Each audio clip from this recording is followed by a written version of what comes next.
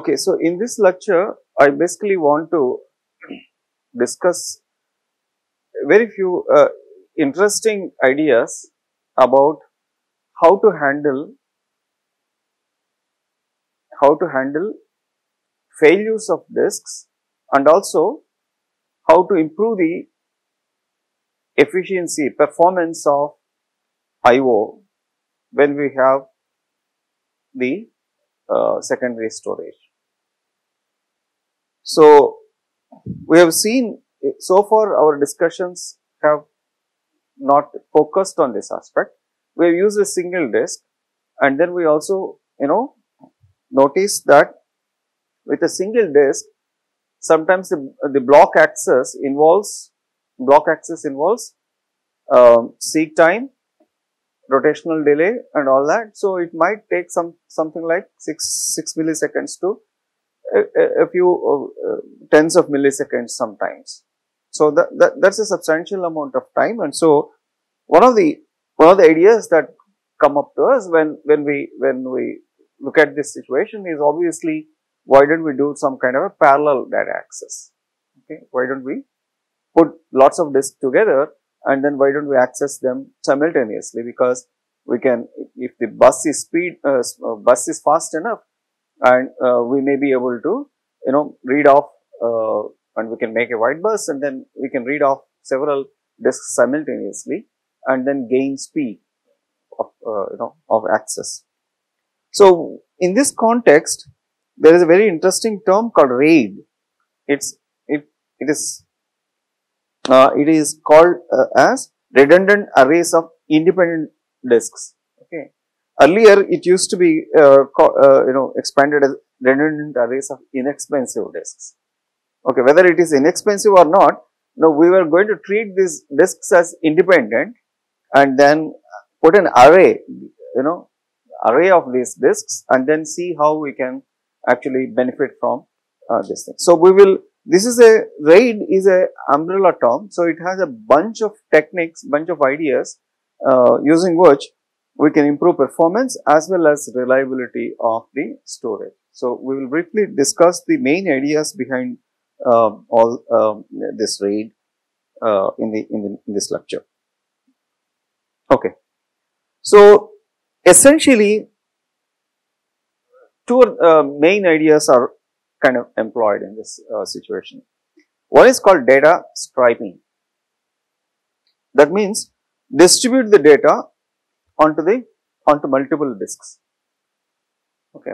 So one disk data is actually is stored onto multiple disks. We'll talk about exactly how we can do that. So the idea is, of course, is that if you read those disks parallelly, then you will get access to your data, faster access to data. And then, since disks can fail, add some redundant information, redundant data, so that we can recover from the disk crashes. This is the second idea. So in fact, we will be taking help from error recovery codes in this context. So let's see how the details are. So let's first consider this idea called data striping. Right. Basically, we want to distribute data onto multiple disks. So you could do one thing, what is called bit level striping, which is a very lowest granularity you can think about. So take the ith bit of each byte and store it in the ith disk. Bit, we are talking about a bit of data. Okay, a ith bit of each disk block has 4096 or something like that bytes, and each byte has 8 bits. So we are talking about suppose there are 8 byte, we have 8 bits per byte, and so let's say we employ 8 disks parallelly. We employ 8 disks parallelly. So for each byte, we store the 0th bit in the 0th disk, first bit in the first disk, and so on. So we distribute all these bits across all the 8 disks. Now, of course, you can transfer data from the disk at only block by block. So, suppose you now issue a parallel block read for all these 8 disks. So, you will end up having 8 blocks of data. Actually, you can see that 8-fold increase in the data speed.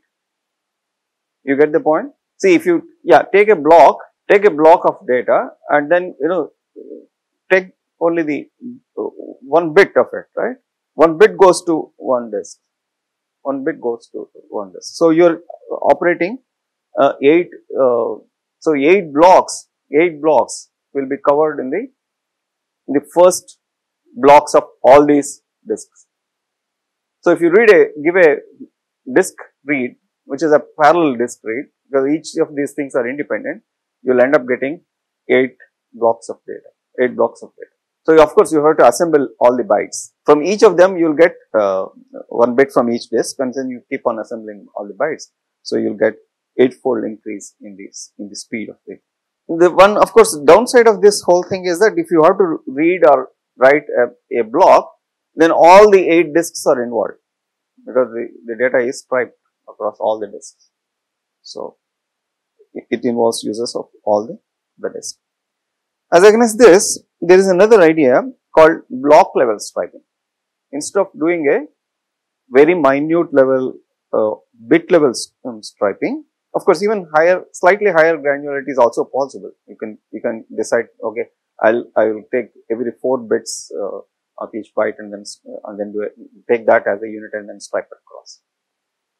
A block level striping, what it does is to do this. The 8th block of the data is on the 8th disk. Ith disk. Ith block of the data is on the ith disk. So you have a bunch of disks. So let's say you have some n number of disks, then there are two things, two advantages we get out of this block level striping. First thing is you can actually handle n simultaneous block requests, because the data, if it is likely to be there on different disks, and so you can actually probably be able to handle some simultaneous number of disk reads, because all of them are independent. Okay, that's one thing. Then supposing you got a big data request, which is a multi-block kind of request, then you can do a parallel read, and then you can get n-fold increase in the transfer rate. Just like in bit level striping, you will also here also you will get n-fold increase in transfer rate. Okay. Now these are trying to use multiple disks and then do parallel reads, and then it is not very difficult to see that we will get higher speeds of reading data. But what if one of these disks fail? Then we have lost the whole data, right? Because somewhere some block of the file is on some disk and that disk failed, and so you can't get the complete file.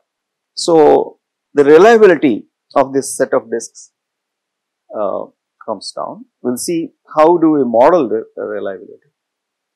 The reliability is actually, there are more details to it, but let's say we will just take one parameter called mean time to failure. Mean time to failure. So this is, so if you have several disks, how often they fail, that's the kind of thing. Each individual disk will actually have a probability of failure which is a little high in when you start using the disk, and then actually usually they run for a long period, like 10 years or something like that, but towards the end then the probability of the failure actually increases again because of the wear and tear, and also the tiny dust particles coming into the disk and things like that. But normally you can take this, if the disk has been, after manufacturing, it has been tested so that there are no initial errors and things like that. It has enter the stable kind of regime, then you can imagine that it has a good time. Like I've just taken some figure like this. These are typical figures like 200,000 hours. So one way to imagine, one way to convert, use this number is to think of the probability of a failure of a disk, single disk in an hour is something like 1 over 240,000. Now if this particular disk is part of a 100 disk set, then each of these disks are independent and they can fail independently. And so the probability of the failure of any one of the disks of the 100 disks is 100 times more than this. Right? It's plus of these things. So that's about, so if you convert that into mean time to failure, then it's about like 3 months. And that's dangerous, right? You don't expect a failure to keep coming every 3 months. So that's a bad. So the more number of disks you use, the higher is the possibility of disk failures. So if you decide to use more number of disks for parallel access in order to improve performance, we should be worried about how to improve the reliability simultaneously. Okay. So let's see now how to improve the reliability of disks. One very simple idea is mirror the disk. For every data disk, you also maintain a copy of that. So every disk, the data of the entire disk is copied onto another disk. So each disk has a mirror disk, same data on both of them. So if a disk fails, use the mirror of the disk till the original is replaced. That's the policy we will use.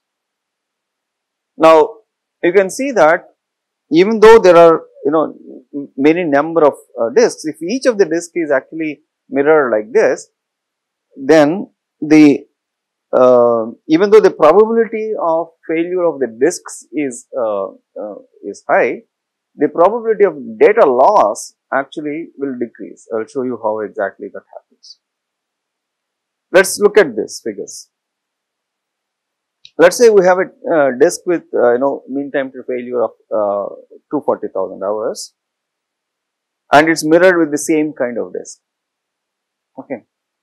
So the probability of a disk failure in a particular hour is 2 over this. Is 2 over this. Why is 2? Because there are 2 disks, the data disk and its mirror. So a probability of a single disk failure is 2 over this much. Let's say we have a time to repair or copying, procuring a new disk and then making a copy of the whole disk onto that thing as something like 24 hours. Now you can see that the actual data loss will occur to us when while we are still not ready with the disk copy, or while we are copying if the disk fails again. So that is the if the same disk fails, on which we now have a suppose there is a failure, we have been using the mirror. So the probability of the data loss is the probability of one disk failing and the mirror disk failing, right? So what is the probability of the mirror disk failing when we are copying is that it is, you can think of it as the 24 times 24 over this particular number, because it's a probability within 24 hours. So per hour is like that, and so it is like this. So the probability of data loss is actually this sequence of events happening like this. One of the disks fails, and then within the 24 hours the same another disk fails.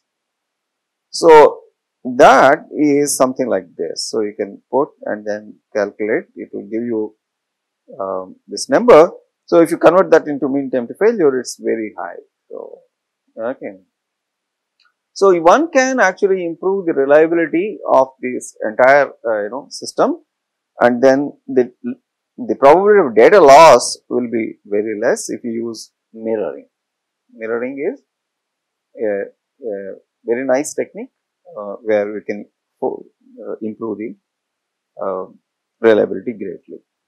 But then the problem with mirroring is when there are 10 disks, you are also again having 10 other redundant disks. When the data disks are there, then redundant disks are equal number of redundancy. Also, you are kind of using 50% as redundancy.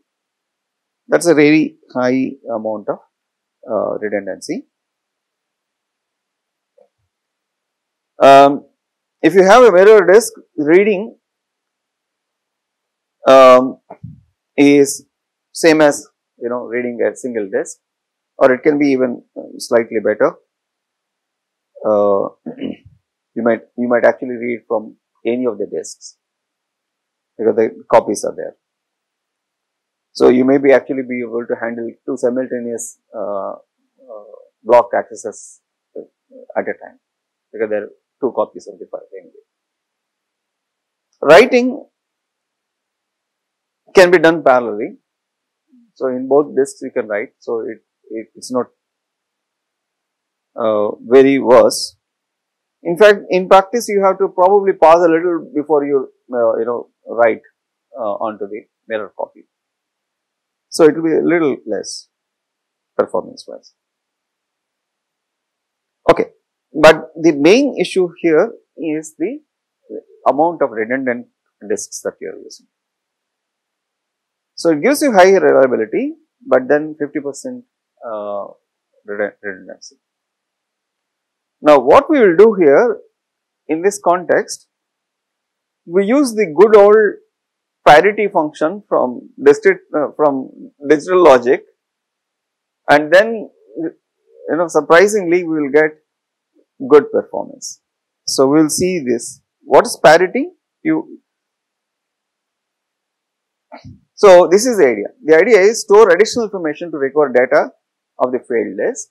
So for this additional information, all that we will be doing actually is use parity, the good old parity function.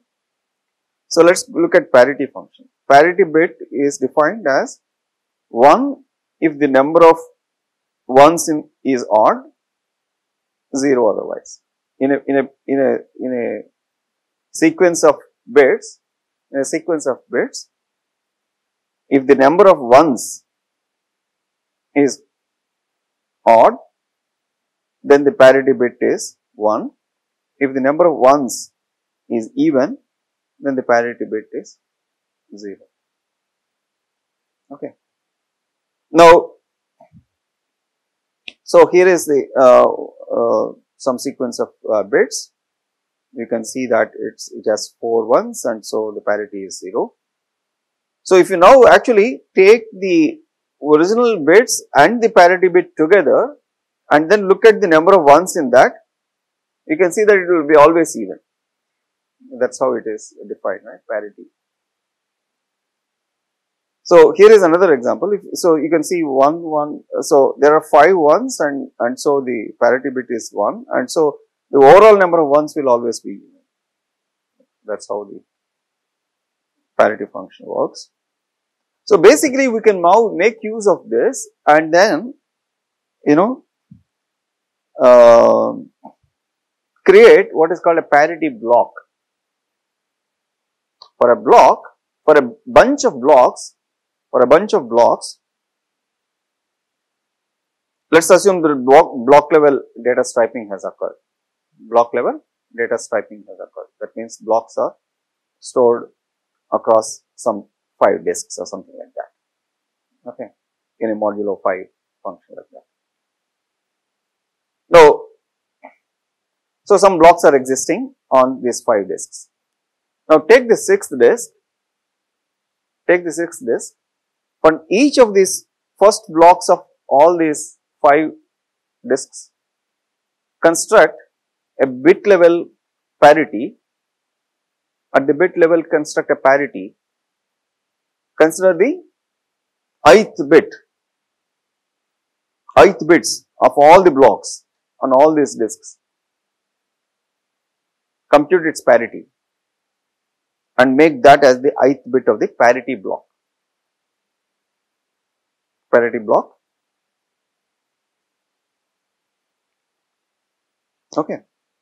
So you consider, say, block 0 of all the disks.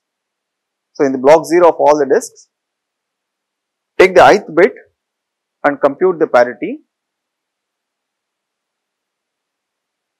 Take the parity bit and make that as the ith bit of the parity disk, parity block. Okay. So do you get the idea of how to construct parity blocks? So basically, blocks are there. So you just focus on the corresponding bits on all the blocks, and then take the parity and then construct the bit for the parity block. So a sequence of bits across all the blocks, take a parity and then keep that as the corresponding bit in the parity block. Now the idea is, if any of these blocks is inaccessible because of the disk failure, the parity will tell us whether the missing block bit is either 0 or 1, because you can recompute that using the parity information, right. So that is the idea of parity blocks.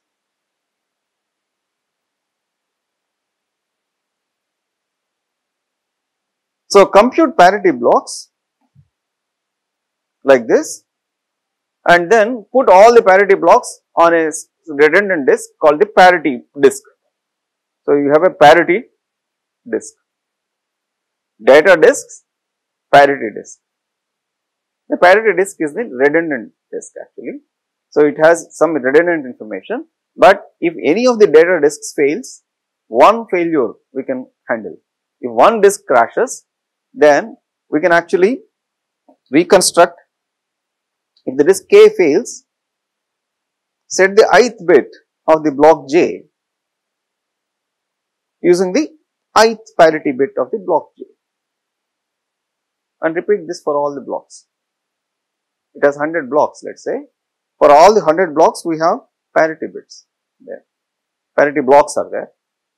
Each parity block will have information about bits in the block,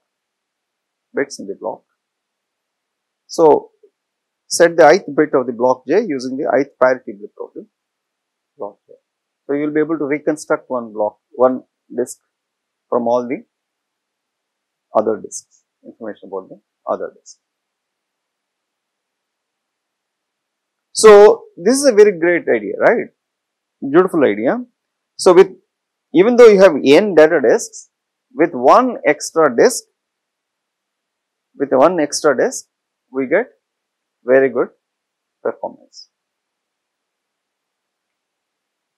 and reliability. The more important thing is reliability. If the disk fails, we are able to recover the data. We are able to recover the data using the parity disk. And performance, of course, comes because we have done the data striping. Performance comes because we have done the data striping. We have put the blocks on several disks. So we can, so if you have a large request, say, get me 50 consecutive blocks from the file, then I can get blocks from all the 5 disks simultaneously, and so I will get a 5-fold increase in my performance. Of course, you have to work. I am glossing over several details, exactly which block goes to what disk and all that you have to keep track of, and then read them appropriately. Okay, I am trying to give you some high level idea of how this whole thing works.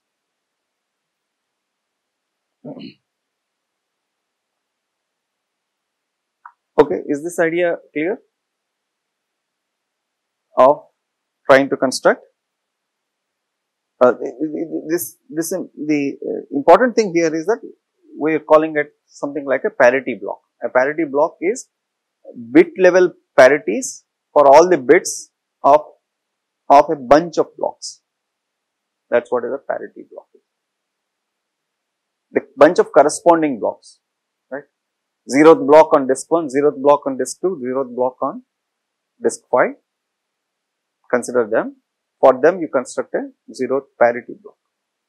In the parity block, will basically have parity bits for each of the bits of that set of blocks.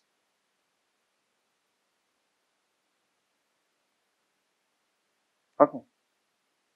So, if any of those blocks becomes inaccessible because of disk crash, we can reconstruct that block, and if we can reconstruct one block, we can reconstruct any number of blocks using the same parity.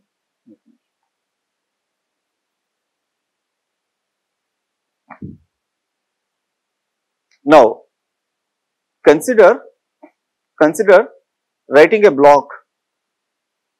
Consider writing a block to such a disk system. If you write a block, depending on the striping policy, it will go to some disk.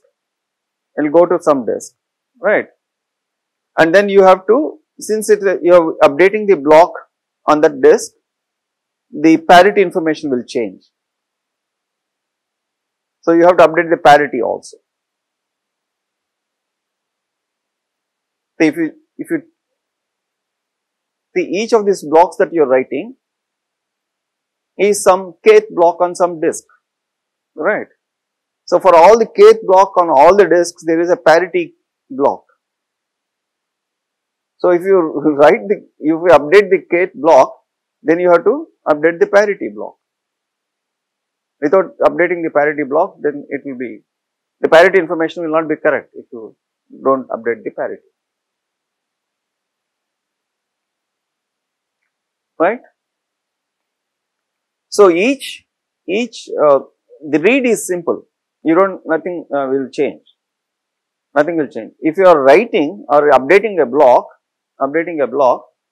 obviously you are changing the bits in the block, and so the parity information changes. So you have to update the parity block.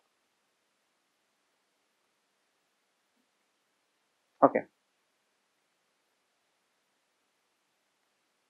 Now all the parity blocks are on the parity disk.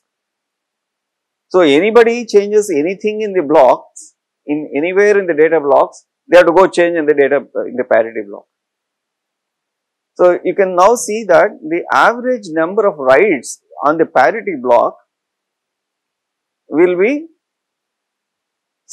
a factor of times the average number of writes on the data blocks, on the data disks, because there is only one parity disk.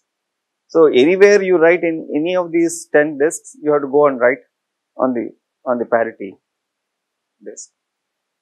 So the average number of writes on the parity disk will actually be very high, and if you are using a disk a lot than the other disks, then obviously the aging will occur, and so that might fail, and that is what we should not allow it to fail, because that's our redundant information, right? That is the parity disk. So here comes the interesting idea. Here comes another interesting idea called distributed parity. Why should we put all the parity blocks in one disk? If you put all the parity blocks in one disk, even though we get very good performance and protection against single disk crash, the parity disk usage increases and it in some sense ages faster. And so we consider an idea, why don't you distribute the parity information? Why should we keep it in one disk? So use each of these disks as a redundant disk for some part of the data. Use each of these disks as a redundant or parity disk for some part of the data. So that is the idea behind what is called distributed parity. So let me give you some more details here. Say, let us say we have disks D0, D1, D2, D5, some 6 identical disks are there. Let us say for discussion purpose, let us say we have 60 cylinders in each of those disks. 60 cylinders on each of those disks. 60 is actually a ridiculously small number, and we have thousands of cylinders. Now, use each of these disks as a redundant disk for basically 1/6 of the data. How do you organize this 1/6? One can actually work out. Okay. So, say cylinder 0, cylinder 6, cylinder 12 of the disk 0 will have parity blocks for the same cylinders on the other disks. Okay. So, the other disk 0, if disk 0 is going to be parity, then there are these D1, D2, D5, right? The other 5 disks are there. So, for the other 5 disks, you take these cylinders 0, 6 and 12 and so on. For those cylinders, each of those cylinders will have lots of blocks. The cylinders will have lots of blocks.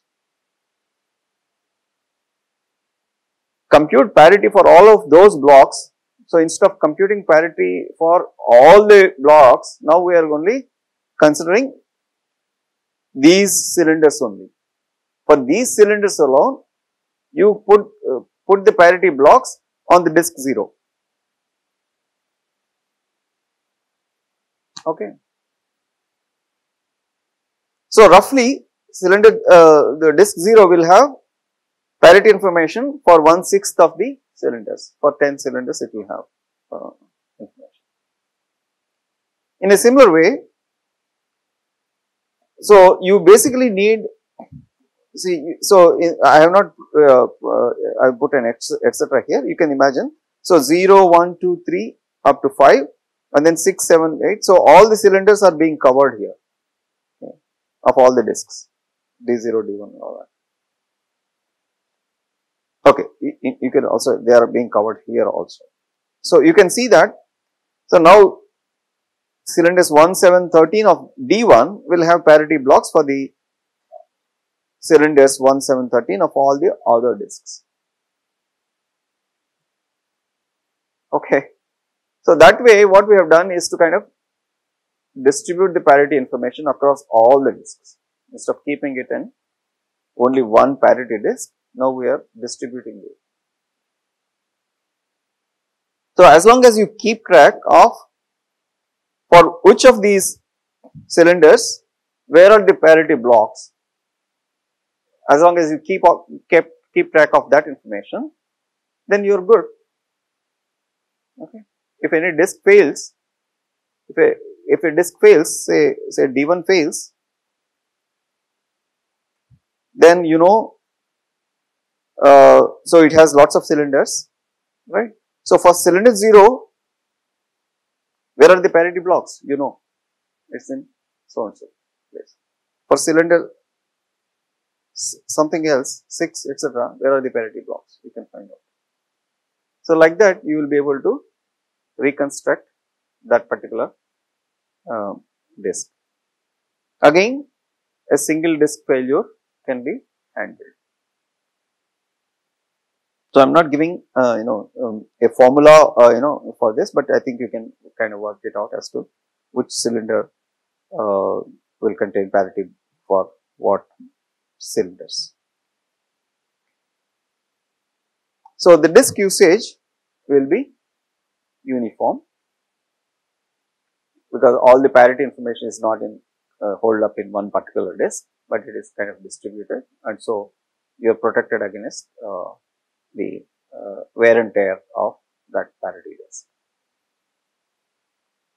Okay. So, these are the various bunch of ideas that are made use of in constructing what is called this RAID levels. RAID is redundant array of independent disk techniques. So there are what are in the industry, they are called, there are levels that they talk about, RAID 0, RAID 1, RAID 2, RAID 3, 4, like that they talk about RAID levels. So the higher the level, the better is the performance as well as reliability. So I will briefly tell you what are the RAID levels, standard RAID levels.